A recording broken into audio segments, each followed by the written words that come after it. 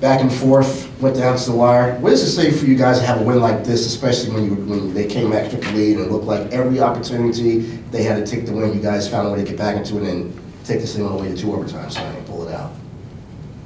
I mean, I feel like we've had a lot of games that prepared us for this. I mean, we lost to a team down in Texas, Commerce, in a kind of similar situation where, you know, it's just kind of a grinded out game and came out on the wrong side of that one. You know, we've had close games with EWASH, we've had close games with a lot of teams throughout the year, and they all just kind of prepare us and get us ready to keep going and keep climbing all the way to March. Yeah, that's championship moxie that you guys showed, particularly you, St. Thomas, struggling in the first half, really got in overtime, as I mentioned on the broadcast. You know, once you get a new 5 minutes, it don't matter what you do the first 40 minutes. Talk about your whole mentality going into that first overtime. Kind of just like, our team just kept telling me, forget whatever happened in those 40 minutes and kind of just lock in on this next 5 minutes and whatever happens, happens. And like I said, my teammates kind of just got me out of my shell. And I know I was turning the ball over left and right and it's kind of in my head all night, but my teammates got me out of the shell and I went, like I said, I went external and I was going internal and my teammates helped me. And I feel like that was just the biggest thing of overtime. Langston, you look at this big first half from you, but to be able to come in here and provide minutes and be able to get to the rim like you've been able to, what is your mindset when you get into the game, especially on the offensive end, when you know maybe St. wasn't having the best first half and some of the other teammates, you picked them up there in that big first half? I would just say, I mean, just be unconscious. I mean, I kind of keep myself on that, just being aggressive, being unconscious, just being myself. I'll be myself, then I'll be just fine. Jaron, talk a little bit about these two guys sitting next to you, and you guys talk about him, what he means to you guys as a team since his arrival coming off injury. He's been a game changer. It's that simple. He's everything that we need right now. I'm glad he's on our team. Wouldn't have it no other way. Like I told you guys the past times when I was in here, we got mini Jalen Brunson on our team. So when he gets his little shimmy in the middle of the floor and kind of, I mean, he can either shoot it or when guys they're like zoned in on him. Guys like me and Lang are great cutters at the rim, and late game when he found me and it was big. Talk about their physicality. They were doing yeoman's work on the offensive glass. I said nicely, guys. You guys off on. But talk about overcoming that challenge going forward for the season. I guess I think they had 20 rebounds. I think we talked about 20 offensive rebounds going before overtime. So we just talked about kind of just like zoning in, just like back to the principles, main principles, like back to practice, like rebounding drills, like simple stuff like that. We got to make sure we look and see if our guys crashing or not. And I know we got a little loose with that tonight.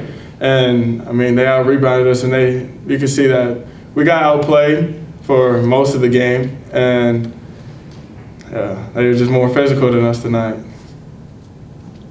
The free throws, I'm sure, were also a factor down the stretch there. You guys, left a few points off the board that you could probably finish it off in regulation. Something that you might want to maybe coach can get on you guys about in practice. Yeah, we'll definitely clean that up.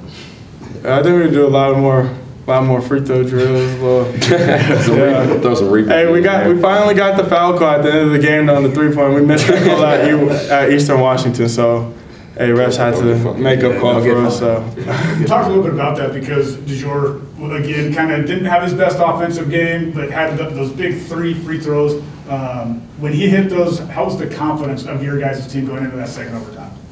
I don't think our confidence really ever drops. I mean, it may look like it sometimes when we miss some shots, but I mean, it's part of going through the entire year, through the summer. Like, we all like playing with each other, and that gives us even more confidence. And so I don't think that confidence ever wavers between us. And I think it just kind of shows in all those moments.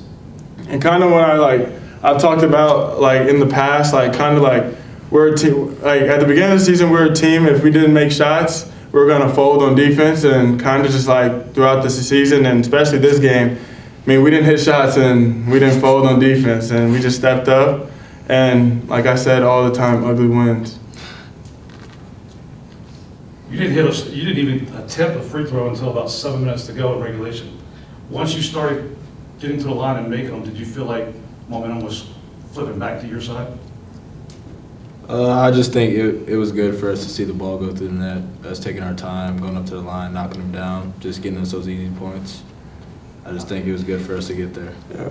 I would say I feel like momentum wasn't ever on our side. Kind of just, man, they was hitting some crazy shots. Hats off to 10. I mean, he was maybe banked 2 in, I think, or 3, I don't know. But he's a tough player, but kind of they were just hitting tough shots, and our game plan was kind of different on the post, not trapping the post, and he was just killing us down there, and that was basically the whole game plan. Zach's 3, big time in the corner for you guys, put the game away for you. But just his evolution as, known as a defender the year before last, but now a complementary offensive piece and can take big shots and hit them. What do you guys think about his role expanding for you guys? I think Zach has always been a shooter. He's always been able to knock down an open shot, and he showed that tonight. And I'm just glad everybody got to see how we do. And I think he just matured as a player, kind of like, he gets those offensive foul calls when he runs through the screen or something, but he wasn't getting them tonight. And I know he missed a couple threes, and usually like I said, we're a team that if we don't make shots, our shooters kind of cave in. And I mean, the past couple nights is, even if he missed, it's just next shot, next shot, next shot. And I know the last play wasn't even for him. He was trying to give me a post up, and it just came to him, and he was ready to shoot it.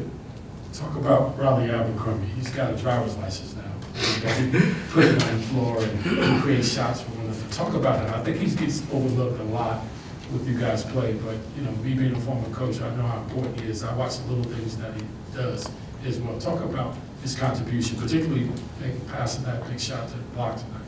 Yeah, he's been playing well. He started to shoot the ball a little bit better. He struggled to shoot a little bit early. He likes that little post fade he gets too. And once he starts knocking some shots down, it kind of opens everything else for him up. And he's got a lot more tough on defense. He started to rebound the ball really well. He's just adding a lot more things that don't just make him a shooter, make him a lot more well-rounded player and help us win.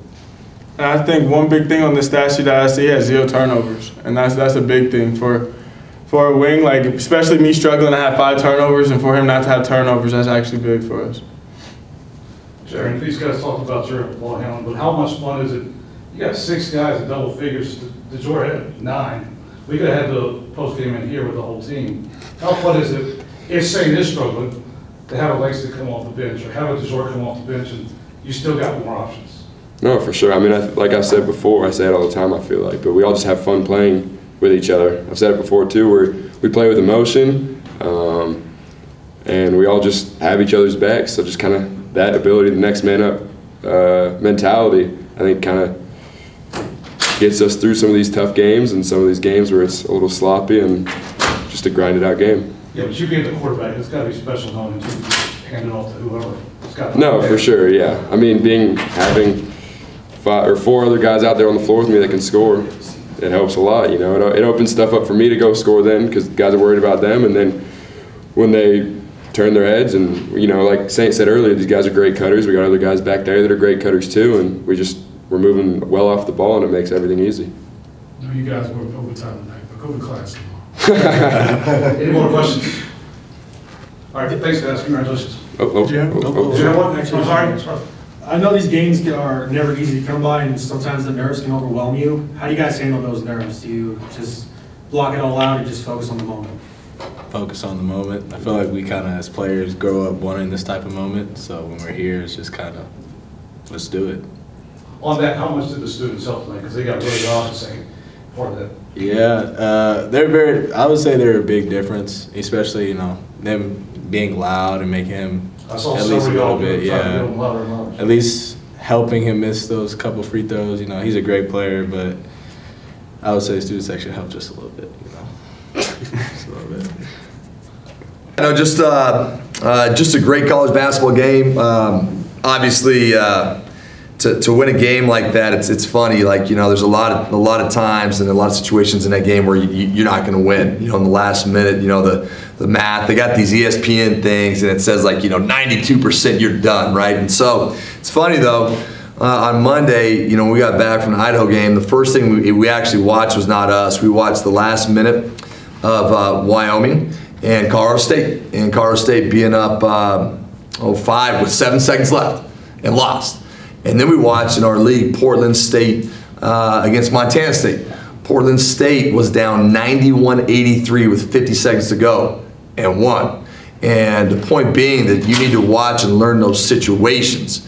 And so for us, when you talk about, you know, in the overtime when DeJure got the 3 free throws, that was something that we actually work on that a lot. And you try to think about every situation that you might encounter in a season, and to be honest, for 50 situations you work on, you're going to see 2. And so for the other 48, it's a complete waste of time. But you have to be ready because those situations, it's everything in winning and losing. So I'm just really proud of the guys. I'm proud of a million things with the guys. I'm proud of how guys that, you know, just struggled to play in the first half, how they responded in the second half and overtime. The game was goofy.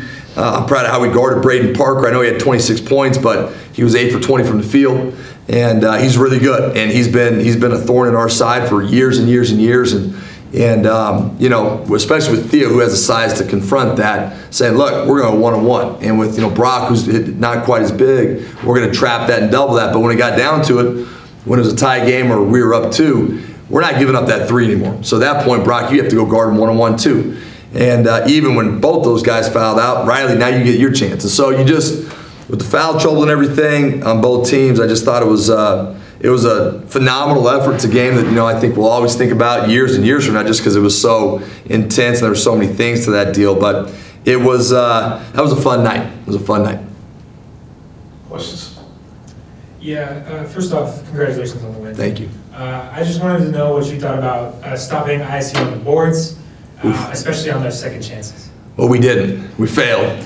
And that's the one thing. It's a great question. The problem for us is that we always talk about having an edge, right? And once you start winning, to keep the edge, it can become a challenge. Not with these guys. We've had great practices, but going into the game, and I know nobody in here will believe me, but going into the game, we were 15th in the country in not allowing offensive rebounds.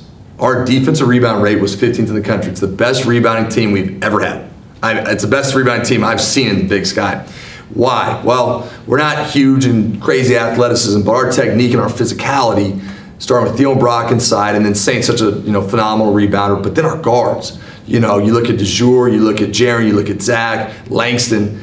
We have the pieces, but we have the technique. So we'll chart every rebound after the game. We all have different roles in our staff, and it's awful. And so shot goes up, you gotta make a chart, you gotta make a yes or a no for 5 guys on every shot. And if you can hit 80% as a team, you're really good. It's really hard to do it. We've been hovering around like 83% effort. It doesn't matter if you get the rebound, but are you doing your job? 83% of the time we're doing our job. I guarantee you tonight that thing's gonna drop down to about 52% because we just weren't doing our job. And we just lost our edge, and that's the wrong team to lose your edge against because they're so dang big and physical with Parker and Huey and all these guys, and they're just living at the rim, and they exposed us. And so that was the one thing. They shot 38% from the field. But if you take out those second shots, they probably shot like 27% from the field. Our defensive effort was phenomenal, but we didn't close the possessions. Good question. Coach, what does it say about the maturity level for this team to bounce back the way they did, especially when things were looking bleak in each session, and then you guys found a way to pull it out at the end? Bleak. It was bleak. And I'll give them credit. You know, the way that they put that 2-2-1 press on us and didn't allow us to run our stuff down the line, it really screwed us up. I think I kind of failed in terms of how we were trying to execute, because you can't execute. And I could have put us in a few better spots, you know, getting Saint below the defense, playing some of that middle, you know, we call it rub action, but that 2-game stuff with, you know, Jaron and DeJure or Saint or whatever it is. We were a disaster. And so it did look bleak. But the funny thing is that for us, these guys have real belief, and they really do. I mean, go back a week ago, Eastern Washington, they weren't down because, well, you know, we could have won. They were upset because, like, we feel like we're better. And, you know, you lose the buzzer, but we just have a belief and a confidence. And so being down, and I just thought, like, it was a different feel of being down. Like, we were struggling. We were stuck in the mud. We weren't playing good. To find a way to get that done was really good. The 3 free throws as well to send it to double overtime. I mean, that's got to be like any kid in that situation pressure to like. It's amazing. Yeah, I mean, so DeJour, and he hadn't played in a long time, right? You know, and he's a second leading scorer on our team. He's like 7th in the league. He's a phenomenal scorer. And he struggled tonight. It happens, right? But then we put him in with about 20 seconds to go because he's so fast. We need to get a quick 2.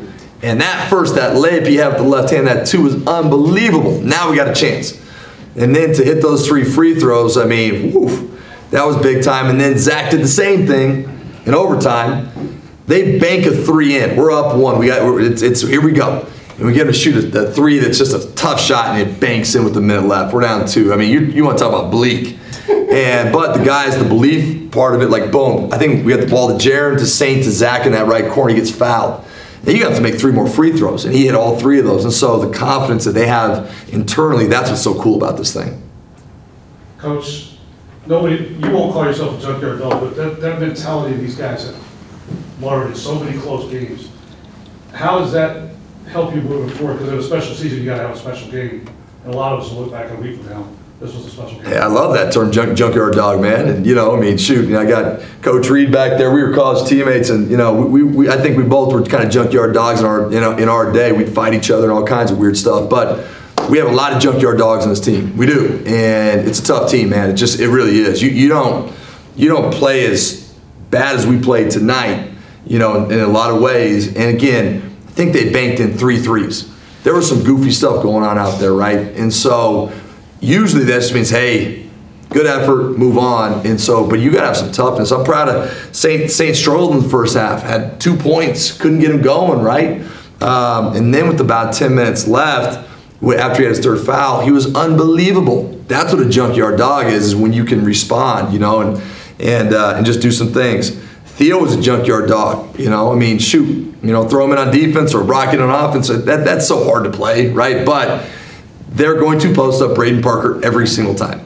And Brock can handle it. We can double a little bit, but we know Theo can guard him. And so that's just, again, that's buying into your roles too. But yeah, I love that term, Michael, and I think we have a lot of those JYDs on the team. Another one, Zach Block, does it defensively. Just his evolution from I'm telling you. as a defensive guy, but I mean, yeah, hits the big 3-pointer to basically ice the game for you guys. And just love seeing his elevation I'm to telling you, man. major offensive threat for you. You know, Zach redshirted last year, so you play your first year, have a small role, play 10 minutes, and you redshirt your second year, right? But it was, you know, we had Matt and Dalen had 2 professional guards. The opportunity wasn't great. And he took that year and he ran with it, man. He prepped and he worked, and what he really did is build confidence in himself. And for him to hit those shots, it's just so cool because, you know, 1 or 2 years ago, maybe those shots don't go in, but now he's not even hesitating. It's just awesome.